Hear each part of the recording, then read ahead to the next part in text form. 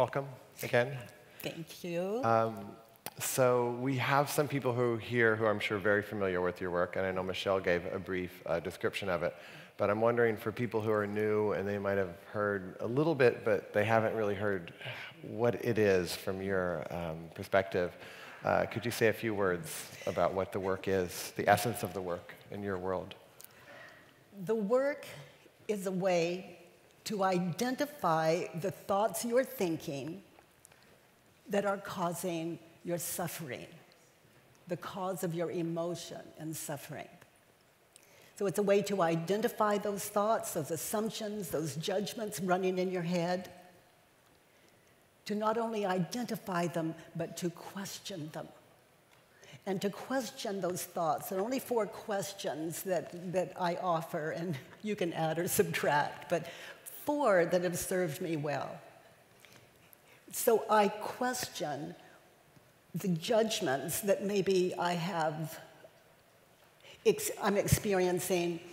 I identify it, I question it, and it shifts my identity. For example, he hurt my feelings.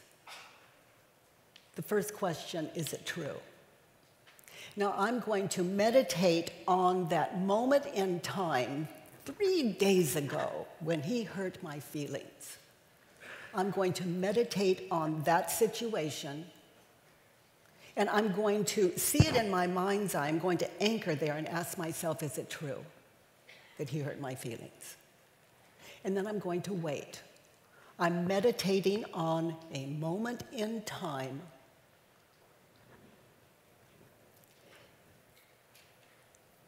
After inviting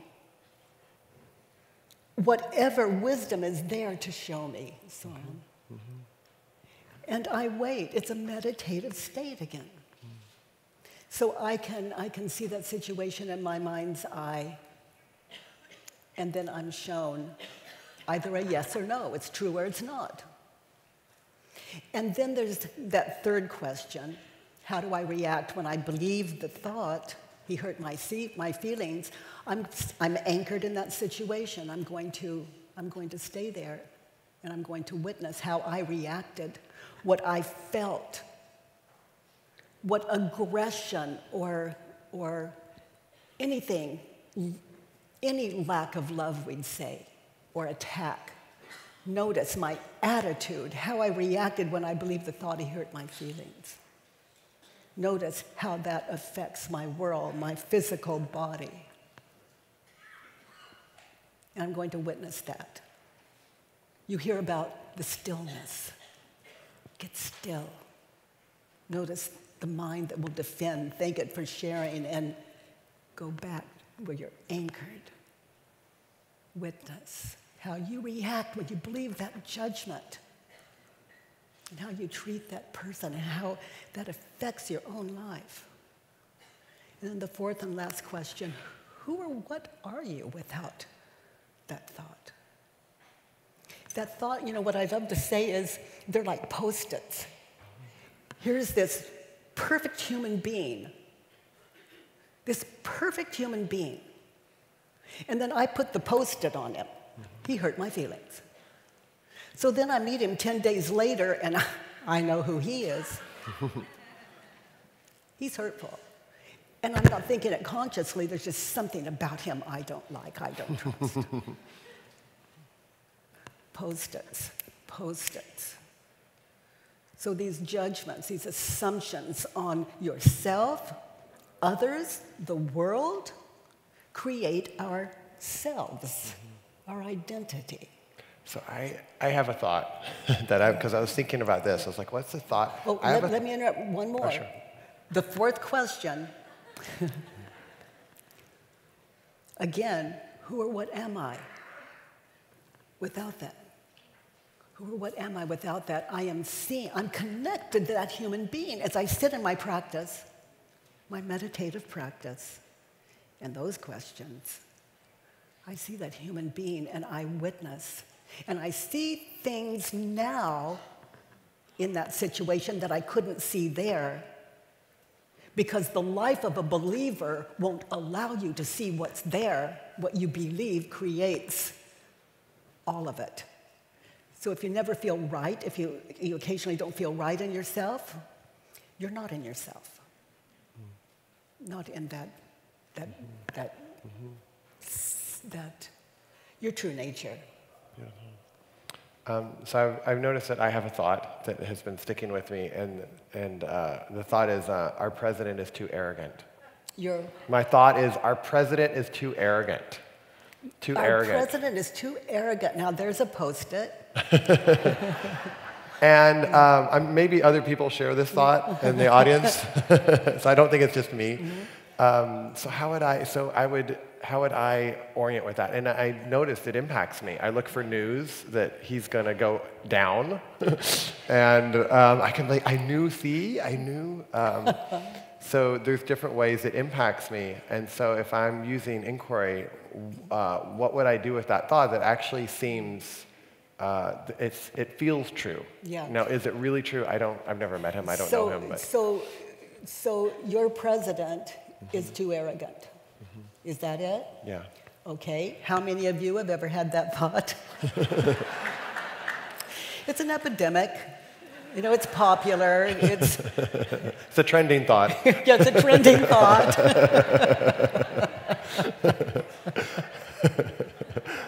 And we pass our little bots around.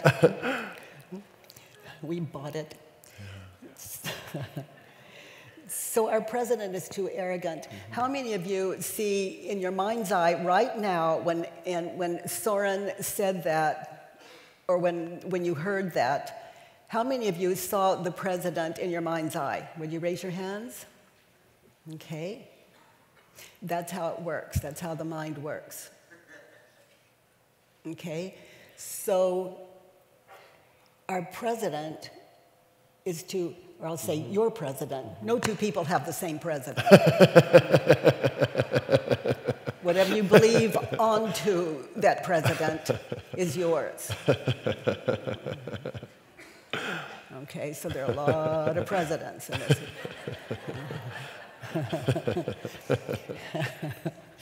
So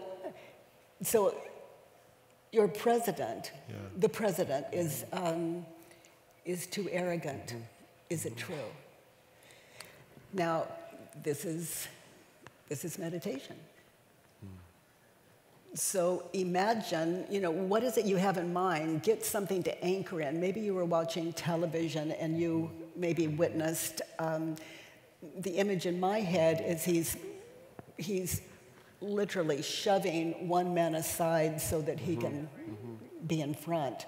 And that's the image that came to my mind. So that's the one I'm focusing on. You find yours, and Soren, you find yours. And so we're going to anchor there. So our president is too arrogant. Is it true? And the answer has to be yes or no. That's why we have to get so still in it. And no isn't going to serve you if you haven't really experienced that it is a no for you. So your answer would be yes. And if my answer is yes, I'm going to get still and continue to sit in that and see if I've missed anything. Now, I don't have to do anything. I'm going to be shown. My eyes shut, in my mind's eye, I'm going to be shown. What am I going to see as I anchor there?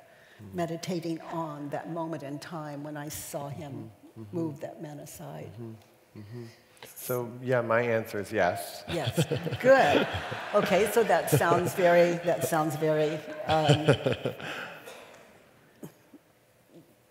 very. Yeah. Maybe common, may not be common, but yeah. Yeah. So notice, Soren, how you react when you believe the thought he's arrogant. Number one, you see the image, and maybe other images. That's the first reaction. How do you react when you believe the thought?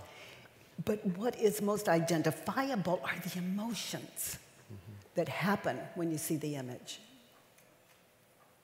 I see him just almost shoving that man aside. And I see that, and the emotions And then I notice the next time I see him on television, maybe I'm not aware of it, but I put that Post-it in my mind's eye of him shoving the man onto what I'm seeing here. You see the past, the past, the past, the past makes a believer. So how do you react and get in touch with your emotions? Yeah. And those images of a future when you see that. Yeah, for me, I feel tension. I feel a certain level of anger, and anger at him, anger at the people who voted him in. I feel like I'm wanting to catch the news to find out when I'm going to be right. Yeah. So I notice a certain amount of absorption Yeah. to kind of get the pieces together. Yeah. And the future, there are future images in there too, maybe. The future image. Future images in there.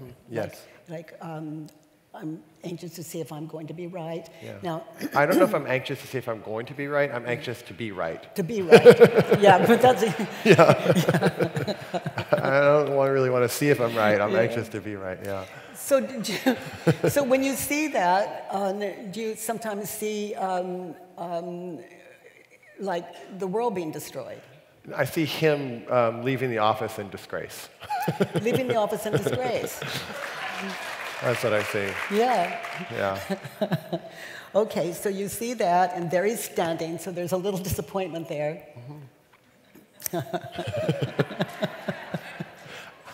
I mean, the country I saw might that. go through all kinds of I don't know, but the experience is that would be satisfying. Yeah. Maybe I'm revealing too much here, but it's not like I think about this all the time, but it is Yeah. definitely in my consciousness. Yeah. Yeah. That would be satisfying until you think who Yeah. would replace him. Yeah, I don't get that far. What kind of dreamer are you? One step at a time. There's something wrong with this dreamer. Okay, sweetheart. So who would you be without the thought? Just sit in your image, the one you started with, the one you're anchored in. Just witnessing with your eyes closed. Who or what would you be without the thought? He's arrogant. This is where, when we heard Sharon and Roshi Joan talk about compassion and connection, witness, same situation, drop your Post-its, witness, what do you see?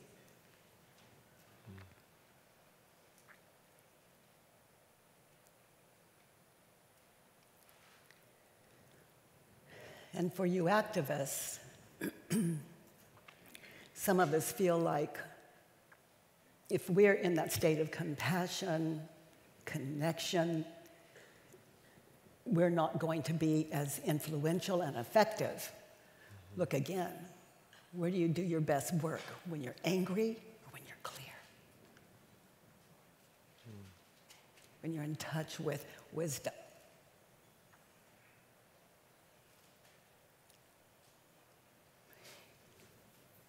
It's like, you know, in the story where the waters parted, like the ocean parted, it does. It's like, it just parts and you can see. It's what we're capable of beyond the idea of war.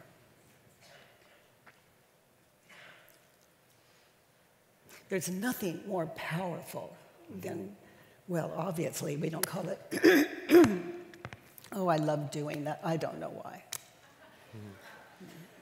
I just didn't want to miss it.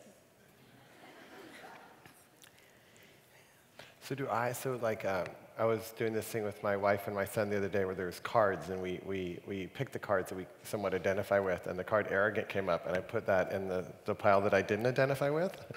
And my wife and my son were like, no, wrong pile. I was like, no, this is like, but they live with me, right? They live with me. And so I couldn't really argue against both of them. They're strong, powerful. One I can argue with, but two? So in looking at, like, I know I have some of those same traits. Like, I don't want to take responsibility for my mistakes either. Yeah. Yeah. Yeah, that's you know, where we're moving next. So let's move there. Okay. So our president is arrogant. So the work is inquiry. It's 4 questions, and then we flip it. We turn it around, and we just try it on like a new pair of boots. Let's try it on. Where does that? So the president is arrogant. I am arrogant. So in that situation, as you're anchored there, you can see it in your mind's eye. Where is it that you're arrogant? Are you asking? That makes 3 of us, his wife, his I'm child. arrogant. Yeah, they would probably have a much better answer. I'm arrogant in the ways I don't want to take responsibility, in terms of, like, if I don't like feedback, for example. How Trumpish. I'm arrogant and I can dismiss. I didn't plan to talk about this. I feel like I can dismiss certain people. Like, I'll pay more attention to some people than other people. And so I can be like, oh, that person's more interesting, and I can be very dismissive of others. So I'm sure there's more, but that's what comes up right now. And I just, Soren, as one of your friends, you're probably the least arrogant person I've ever met. And which shows so many of us in this, it shows me that it doesn't, as if I see that in others, it doesn't mean it's not true. But my work is, where am I arrogant? So I can't change that person, but I can change one arrogant human being. And I'm living with her. And so it wakes me up. And for you to have that open-heartedness, that open-mindedness, to be willing to look, is it just speaks to me that we all can. But just imagine one less arrogant, the power of one less arrogant person in this world. And you have that power. And if you can't do it, leave us alone. And just the grace of living without arrogance. And it's a journey. It's a journey, but we begin somewhere. Yeah, beautiful. And I think some of the questions around the work is, in which, if you could explain this, so, like, we question thoughts, but there was a thought of, like, do I dress myself this morning, which you decided to believe. Most of us decided to believe that thought. There's a thought of, I need to be on time. And so there's thoughts that we both believed that thought and acted accordingly. So I wonder, we're almost out of time. I wonder, could you say a little bit about that? Because I think number one, I don't believe I dressed myself this morning. You don't? No. Okay. And I don't have a dresser. Okay. So what do I mean by that? Okay? I see, and you probably all see in your mind's eye, an image of me dressing this morning. How embarrassing is that?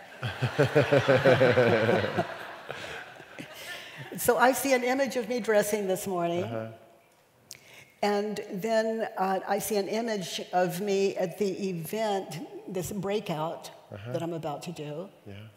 And I can talk in the world, but what self is talking? Okay, I saw me dressing. Was that me? Okay, yeah, that's me. So I see me in the breakout later. Is that me? Okay, what self? Who am I? Have you ever heard the question? Who am I? This self? This self? This self? That's 3 of me. You know, I want to land. I want to know myself. Now, if I look at this self now, did you hear me say this self now? That's past. Look at these selves I'm accumulating. Okay, and we see those images. And if that's not myself, I'm beginning to get clear about not that, not that, not that, and it can leave you so present. Because right here, right now, if there's a job to do, this is where it is. It's not later. It's okay to plan. That's a beautiful thing, but you're doing it now. And this is where the wisdom is. You don't have to wait for later, just now. But did I dress myself? In my world, that's the dream world. I'm dreaming this me. So I'm awake enough to just be present. Just present without faking it. And then you notice you do. This work is about, as Sharon and Joan discussed yesterday, the end of suffering. And when I believe my thoughts, I suffer. When I question them, I don't suffer. And I've come to see that this is true for every human being. And it is a practice, a meditative practice. And you definitely see that in the person I gave the example of, our president. He can have all the wealth and all the power and all the whatever, and the thoughts that create suffering for all of us is He's a great something. Teacher. It's a great, yes. Yeah, he's a great teacher. He is like those aspects in us, like our arrogance, those aspects that we see there in us. Oh my goodness, if we used people like this as teachers, and you live with them, they're in your family, and then what a powerful, what power. Transformative experience, yes. Yes, and that's the power that makes change. We don't have to hate or fear to make change. In fact, it gets in our way. Yeah. And where am I doing war with any human being that stops me out of this state of understanding? And as a human race, it's, we have more potential than that. Yeah. Beautiful. Yeah. Thank you. I wish we had more time. We're out of time. Thank you. Thank you, Soren.